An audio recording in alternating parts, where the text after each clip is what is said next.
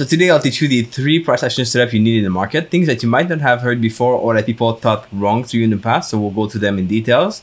Show you 3 setups that are really important, things that I trained myself, things that are easy to spot but make a big difference in your P&L, and you'll get to fix some mistakes, become better at trading, and build a better strategy. So let's dive right in. Alright, so let's have a look at the first pattern that we'll look at here for today, and that is something I trade a lot is engulfing candles plus support and resistance areas. Now, most people, when they look at these engulfing candles, they'll pick any chart, they'll try to find any engulfing candle, and I'll show you why that doesn't work out. I'll give you some examples, but you don't want to do this ever. You don't want to just look at your chart anywhere. It's a big random chart, go for like engulfing candle somewhere. You want to be able to spot these candles at the right zone because they make sense only with the zones. We cannot really predict any kind of reversal if you have no zone in the market. So let me just pick here a random pair, USD CAD, and I'll take off all indicators and we'll go through an example of how that would look like. And this, by the way, a weekly chart. We're not going to go there because that's very high time frame.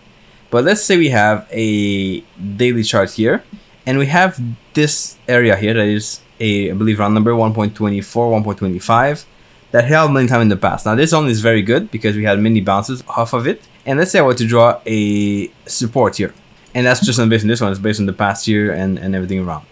Okay, but you see that if you just look at any engulfing candle here we have these ones here. Well, we have a engulfing kind of here, not so much. We have an engulfing, let's see, we have an engulfing over here. This one is engulfing.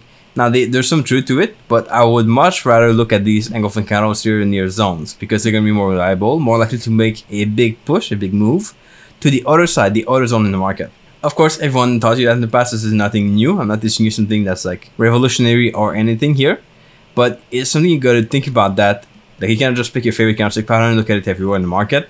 You got to look at it in the right zone, in the right context. Okay. Now, I wouldn't trade this daily chart for myself, for example, but let's say I go in a 1 hour chart and see what we have at these zones. So we know these zones were touched in the past. They're not new zones in the market. They're places where the price went many times before. And let's see, so price was over here, went back here. Let's see what price does when it gets to those zones. If we can find some engulfing candles here. Okay, here, this is not really with the zone. We could still trade that, but that's not the point here. See how this is a very nice here engulfing candle and price goes down. Now we had a big wick, which could have stopped some of us out depending on how you place your stop loss.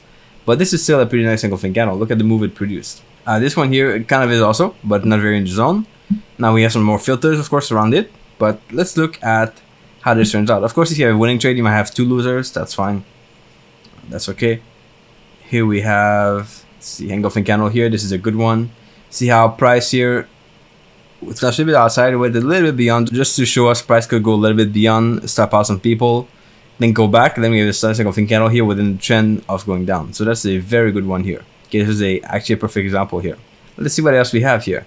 Okay, now we're getting between the zones. Since we have this engulfing candle here, like you see, this is the one that one is sideways or outside of a zone, a major zone. It's not really going to produce any results. So we go up, we go down, we go up to this point, we go down here.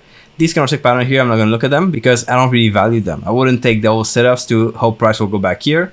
That is a small reward to risk. We don't want to take that. Same thing here. Same thing here. These are going to be chopped around a lot. We had a move here, but still. Let's have a look at the next time price gets to a zone. Okay, here we touched here the lower zone. Look at this engulfing candle. This is a good example here. Sure, we had one before that's, I would say, irrelevant. It's very, very tiny, this one. Okay, you can see we have a tiny engulfing candle here. But then the next one here, this one is a good one. Okay, we have a nice doji here, or pin bar. So that's a very good setup. And you see how price pushed right away from there. Okay, went up quite a lot. We have at least 2-3 times the reward to risk here. Here we go back at the zone, so we retest the zone again. Again, these are all places where you can either like take a trade, then you get out, or you can just add to your positions. You can be more flexible. You can re-enter the market many times as this goes. Here we're not so much in the zone. Here we are roughly. Okay, these are, of course, we could filter them out. Price coming back here. You can see these are engulfing candles here. You can see these also, but we have price going back and up again. Okay. Again, this is picking the top here. This is very hard to do because we're not at any kind of zone in the market, but we want to try to avoid that. Now, engulfing candles themselves are good, but they're much better with the right zone in the market. Okay, so you want to go maybe 2 time frames higher, pick the right zone, then look at it for finding trades. Okay, another one here. We touch the zone, engulfing candle, very nice one, a very big one also. They have to be big and like relevant, these candles. This is a good example here, where price actually bounced quite a bit to go, I would say 2, 3, 4 times the reward to risk. Okay, very nice one here. Now again, we have examples of this all along. We could train more of them. They're not just the triangles here. There's a lot more than that. But I just want to show you how these work out with the zones. Okay, if you're not trading something kind of with engulfing candles and zones, or some price action patterns and zone, this is something really good. A bit discretionary, but that's a really good pattern to learn and use. Now we need to differentiate something here when it comes to price action patterns, especially engulfing candles. People might think that because you see a big candlestick like this one over here, that price will go in a direction and continue. But there's something you got to think about, which is the opposite of engulfing candles. They look the same, but they are the opposite, and they're called exhaustion candles. Now what this means is sometimes the market will give you a nice, very big bullish candlestick, looks awesome, but it's actually going to be the end of a move. And that's because the market is going to be exhausted. Now, if you're going to spot these right, we're going to be clueless when we take trades and see the price not going in your favor. Okay. So what do these look like? Well, they look at, let's say you have a downtrend, a down move, and you want to trade within the trend. You see a big bearish candlestick. You want to enter the market there, but that's actually an exhaustion candle. So example is, well, these ones kind of are, but not so much. Right away here, can you see how price is going down in a trend? Bearish candlestick one after the other, almost no bullish candlestick ever. And then we have this big push here that price will go down. That's just a very big trap for beginners. They say, oh, there's a big push, big sell-off, I'm gonna get in, I'll ride the trend, make a lot of profit. Well, it doesn't really work that way. So you'll see when we have a big push like this at the end of a move or somewhere in the trend, usually the next thing that's gonna happen is price will reverse and not go in your favor. Okay, so trying to catch the trend here doesn't work out. We'll talk about the trend in just a few minutes in my next tip. But it's just one that you want to try to avoid. Same thing when you go up. Here you have this bullish candlestick that are going up and up and up. This is actually a good one. See, we have an engulfing candle. Now a big push. And then price is likely to reverse just after that. And whenever we have these big pushes, you want to be in the market before that. You don't want this candle here to be your justification for going in the market. You want this to be a candlestick riding your trade, but not a candlestick that makes you want to go in the market. Okay, ever. Same thing here. Bearish engulfing, we go down, we have a nice here wick, we go down more. As soon as we get this big push, it might be a sign that the trend ends right there. Okay, nice pin bars here. We're kind of going sideways a little bit more, so this concept doesn't really apply, but see how this is good. We have bullish, bullish, here bearish, bullish, bullish, bullish, big candlestick. Now we start to make some moves. Now we start to keep going. Again, we go up and up. Now, this is a case where the market we get exhausted with the volume here. We have less range in the market, and that shows us here. Kind of a different story, but look at when price does a big candlestick at the end of a move. Like this could be one. Okay, you see this, you see price here going bullish. You might think, oh, it's the bar stepping in, I'm gonna get in the market and ride this trend. It's actually the opposite in this case. See how this works out many times in the market. We've seen this a lot also on the S&P and any kind of index also, because we see the buyers coming in, they push the price higher, then the sellers are stepping in and they bring it back down. This right here was a perfect example. So we have this sort of trend, sort of downtrend going on here in the market where price make these lower lows. And here we are going at the middle of this range, and we kind of have price going down. Then people were all waiting for that break here of the trend. Okay, whether you look at it as a support area, from back to somewhere here, this support here at 3,700 or so. When you look at it like this, or the trend, the downtrend, we still have here price breaking the zone. People are all gonna want to sell off. People want to go in the market, especially when they see this big here bearish candlestick. This is an engulfing candle here going down. People might want to sell when this closes, okay, or whenever they can, they will sell in this candlestick when it closes or below or somewhere of the sort. But look at how price just does just the exact opposite. Because we have, keep in mind, we had these big bearish candlesticks. It takes some momentum to keep that going. Okay, we kind of just like have the market go bearish, bearish, bearish forever. There's going to be a place where the buyers will step in. And here is a case of just that. We have a bearish candlestick again, showing us a sign will continue. It's actually just the remaining sellers getting in the market and trying to go back down, but it just won't happen here. Okay, the market is clearly exhausted because we have these big candlesticks. It needs time to recover. And in this case, that's kind of what we see here. Okay, this works a lot. Same thing here. We have a trend to the downside. Then we have this big bearish engulfing candle, which might tell us, oh, price going down. I'm gonna short here. it's actually quite the opposite. Price will actually go back up and rally back to the middle of the range here. Not too bad, but you could still be stopped out here if you put your stop loss above the high. Keep that in mind. These are very important. So you don't want to be selling at the top or the bottom of a trend, because price is probably just exhausted. Okay, and this brings me to my third point here, which is a very big one. Whenever you trade in the trend, try to look for the first pullback. The first pullback is always going to be the most reliable. The third, fourth, fifth, sixth pullback are going to be probably less reliable. So if you can just pick the first one and that's all you trade, you're going to do very well in the market. And here's what I mean. Let's have a look here at a random pair, AUD/JPY, and let's see how we can sort of trade this here. Let's see if we can find somewhere of a trend. I'm not talking about sideways market here, I'm talking about a trend. Here we have price being in a range. Okay, so the range is going to be from, let's say we have a range here. This is our low. And let's say we have our high somewhere around here. Alright, that is our range. Now when price breaks this range, it's going to make a trend. And the later we wait in the trend to sell or to buy, depending if it's a bearish or bullish trend, the more chance we have to be wrong in the market. So let's see, whenever price breaks out of the range, here we have a breakout at this candlestick over here. Now price goes sideways a little bit, and then we have this bearish candlestick right over here. Okay, this is a daily chart, still works fine. Let's see if we take a forward, just to give you a bit more context here. Okay, my range is here.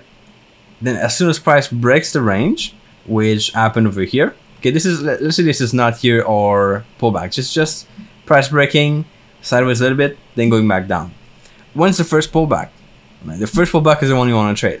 Okay, well, we said this one is not going to be a pullback because it's when price breaks the range. Therefore, this here is price going down, and then this will be your first pullback. Now, if you were to sell here, you have a pretty good chance of having some profits in the market because price actually went back down and gave us a pretty good reward to risk. Okay, look, we could go from all the way here to here. Okay, if you were to just pick, like we said before, some sort of bearish candlestick, any kind of pattern, or let's say an engulfing candle, we have one right over here. So I would just be, let's say, shorting just below this candlestick here, which is a bearish engulfing candle. I'm gonna put my stop loss just above the high. Okay, we want to have a sign that price will actually go down. And this all the way to here, whenever we have this big exhaustion candle, the best case scenario here would be 4.81 to 1, which is pretty good. The worst case is that you close after this big candlestick here. And this is, by the way, an exhaustion candle. So this big bearish candlestick. Price going down, showing us the sellers are in control, but it's actually just the market being exhausted because it went so far down. Then the buyers stepping in, pulling the market back up. Even after this, then you would have a decent 2 to 3 to 1 reward to risk, which is pretty good. Now, if you do the same thing at the second pullback, which the second pullback will be, let's say here, much lower reward to risk. Let's say you were to sell here below. Okay, that gives you less reward to risk. Let's say, and then the third and fourth is just even worse. And then if you sell here, then you're just like in trouble, right? Because price just goes back up from there. So this is an example here. Let's take another one. Let's see if we have a trend on JPUSD, which has been sideways here for actually a while. Actually trending. A good example. So this is the most recent example. Okay. So we have price being in a range. This range here from 1.23 to 1.18 or so. And now let's look at what price does when it's breaking out. Okay, so we have the breakout here. Where's the first pullback? First pullback is here. If you can trade this, sell over here when price pulls back the first time, we have a pretty good reward to risk. Let's go on then a 1 hour chart. See how we can trade this pullback here. There we go, pullback is here. Oh, we have some nice wicks here, that's good. Okay, we have a few options. We have this one here. Okay, so we have a few options here, but you want to give yourself some room because pullbacks have a, by default, lower win rate. This one I would avoid. I would put my entry just below the low. This one here would not be triggered. I would skip this one. This first trade. Then we want to enter the market whenever we can be triggered below the low of the candlestick, the next candlestick. So here we have a pin bar, call it how you want. We are here triggered below the low. Even if not this one, then this one here triggered below the low. These are bearish signs of reversals. So that's a good thing. Now you don't want to be selling here. This is an exhaustion candle here. So price will go back a little bit on this time frame. It's going to be, of course, less reliable than an exhaustion on a daily chart or weekly chart. But it's still the same principle. You want to avoid these kinds of candlesticks. So let's say we sell here. Best case scenario. At the top, we are triggered here. We can have a short. Well, that gives us a pretty good reward to risk. But let's see how, what if we do second pullback on a forward chart? Let's see how that turns out. Okay, our second pullback, well, let's just be generous. Let's say our second pullback is here. Not too bad. Not too bad. We could still take that. Let's say, and then our third pullback. Third pullback is here. And this one is probably going to be stopped out by this over here. Okay.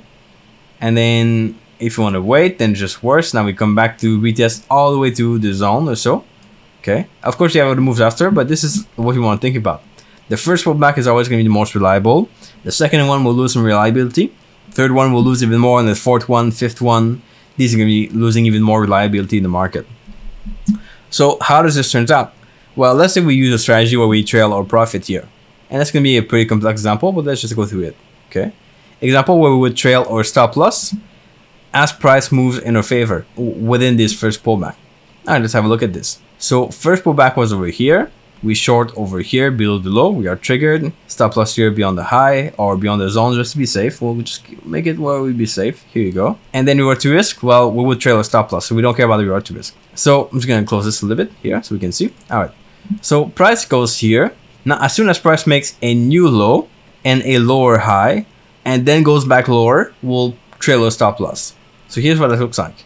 When price makes a new low over here, that's our low just after the trade, and then makes a lower high over here, okay, then goes back lower here, we'll trail our stop loss to that high, okay. And that's logic. We know if price goes back here, our trend is no longer going on. Our trend is neutral now. There's no trend in the market, therefore we shouldn't be in the market. So we'll go back here, price will go here, come back here, go here, we'll move a stop loss there. Now we repeat the same thing. Price makes a new low, makes a lower high over here, and then makes a new low somewhere here or here, however you want to do it. Then we move a stop loss to here. Okay, pretty good, pretty good. Let's keep going. Price now makes a low here, makes a lower high, we're pretty much good, and then makes a new low. We'll move a stop loss to here. Now again, we could do it again, like maybe one more time, maybe not, because this one is not obvious to see. So let's say we just don't do it. I'm gonna give you here the worst case scenario. If we didn't see that coming and we would still be in the market, we would step out at this level here when price comes back here. Now I don't know about you, but that's pretty good reward to risk. Let's see what that makes. That gives us, okay, 2.921. Pretty good, pretty good. Again, it's not the biggest trend here, not the best example, but we can see many examples of this in the market everywhere. And the first pullback is always gonna be the best one. If you can trail it long time, if you have a good trend going on, you're gonna make a lot of money with those kind of pullback. Okay, examples of these are everywhere in the market. Now it will always depend how aggressive you are here on the pullback. If you want to trail it really quickly, or you want to give it some room and you want to kind of catch bigger moves in the market, that's of course your own strategy. That depends on what you prefer. These were some price action patterns you can use. I think these are the main three ones I use myself, and that make a big difference in my trading. Like, you don't need to know all these terms, all these terminologies, all these patterns. If you can know 2-3 patterns that work really well, you're gonna be able to make a lot of money in the market. And that's just based on my own experience of knowing these things. I don't know like all these patterns. People tell me sometimes about things that I've never heard of, and I don't need them to make money in the market. So hope you like the video today. Hope you got some value out of it. Let me know in the comments below in the comment section. Make sure you're subscribed if it's not done yet. I publish videos like this 3 times a week. 1 and 2 videos every Sunday. Then 2 videos in the week where I teach you stuff about trading, some tips, strategies, price action, stuff like that. And I'll catch you back here in the next video pretty soon. Ciao.